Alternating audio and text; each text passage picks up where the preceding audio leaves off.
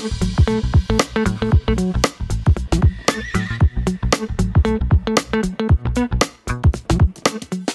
Mindmelt is back at Maker Faire Orlando for Robot Ruckus 2022.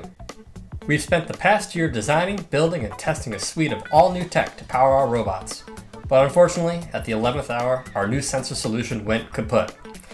We still had lots of other changes to test, so we hot glued some infrared receivers on and got the robots limping enough to fight. In 3, 2, 1, fight! Alright, hit and spin comes out immediately. The whole thing's spinning. It's really hard to get in there. Doesn't seem to be phasing Hellfire's too much, so Hellfire's getting its own spin going on. Again, notice no wheels, but that hole, there's a weapon spinning in there. Oh, they kind of changing little glancing blows there. So I think, oh, there we go, big hit. So hit and spin needs to get back up to speed. There it is. That would have been a great time to get in there and get a hit in there. About a minute 30 left in this match. There we go.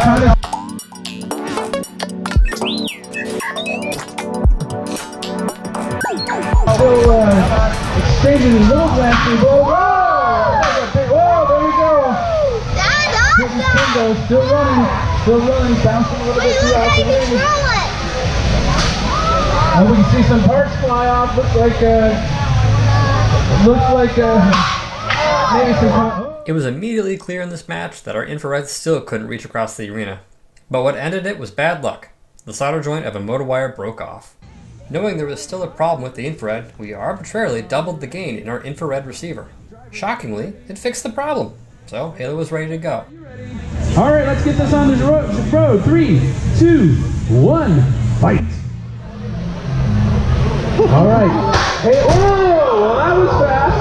Halo was getting up to speed and bounced off the wall, knocking Stank into the pit. But Stank says, no problem.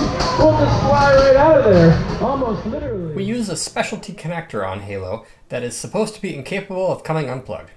Except for if you have a blob of hot glue on the circuit board that just happens to release the mechanical detents inside the connector, thus defeating the mechanism that prevents it from coming unplugged. In 3, 2, 1, fight! So you see him getting up to speed. Kind of stuck on the far side. And this is where that unique design causes a little bit of problems because it needs to have enough room to kind of spin up. There it goes. Green Goblin though saying, I'm just going to park on that weapon. But the interesting thing about sit and spin is once that wheel gets into the center there, they can start to spin back up. Again, the main advantage here is that robot weight is almost all webbing. It's bouncing around the arena. Green Goblin though, We're losing spun a up, lot.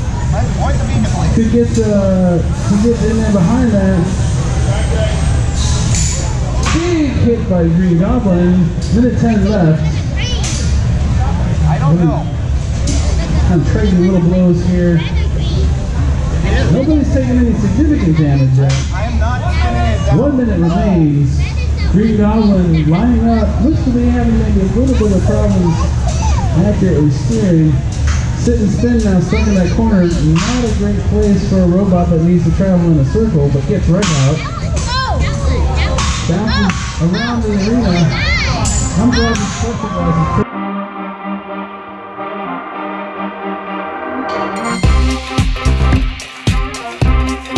pretty thick. Oh, this is getting. There we go. There it goes. Kind of hits this.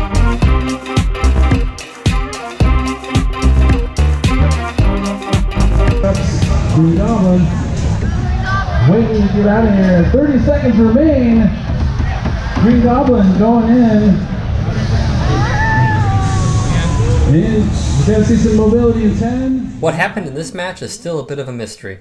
Best we can tell, the EC went bad, causing Hit and Spin to have trouble spinning up and causing the motor to cut out randomly. Meanwhile in the pits, more problems arose. Match 1 and box testing had caused Halo to warp. We deployed our fiercest clamps to bend it back, but things got even worse when one of the motor shafts snapped. That meant the motor had to be replaced, and we could only give the Loctite a few hours to cure. In 3, 2, Halo pops out quick. Halo's doing its Halo thing, spinning.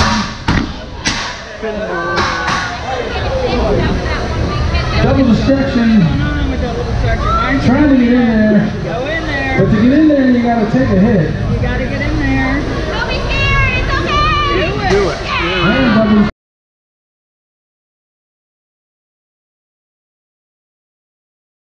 destruction goes for it, showing some aggression. Halo egging them on. Hit him. So we need to see some. Halo's kind of slowing down. Double destruction, waiting for an opportunity. There we go. And that's the problem with the spinner boxes. You get them stopped, and then you can just get right in there. You see some chips of aluminum coming off the Halo. Double destruction. Now got him against the ropes. Put it in the corner. It's going to be hard to get him to spin up again. 1 minute remains in this. Double destruction wearing the Halo. Getting into the goodies. What do you think we need to unstick here? 2, 1,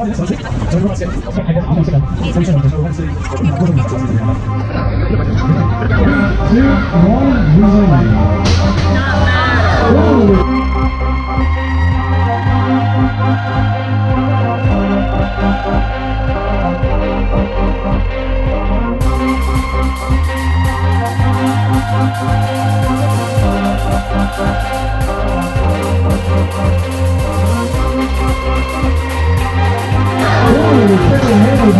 Knocked off by that beater bomb on double destruction, put it into the corner, tapped out. Halo is tapped out, so congratulations to double destruction. The Loctite holding the dead shaft on the replaced motor failed. When the shaft twisted out, it pulled the motor wires until they busted the insulation and shorted to the chassis. From there, all hell broke loose, and every digital device in Halo died a fiery death. So overall, the event was a bit of a dud. Hit and Spin got some unlucky damage, and Halo had more fundamental issues. Moving forward, we're going to continue working on the new sensor solution because it's clear infrared has got to go. We've also decided to retire aluminum as a ring material. It's too prone to warping and difficult to manufacture. And we've got a new 30-pound coming down the pipe that we hope to debut at Norwalk Havoc this year. Thanks for watching.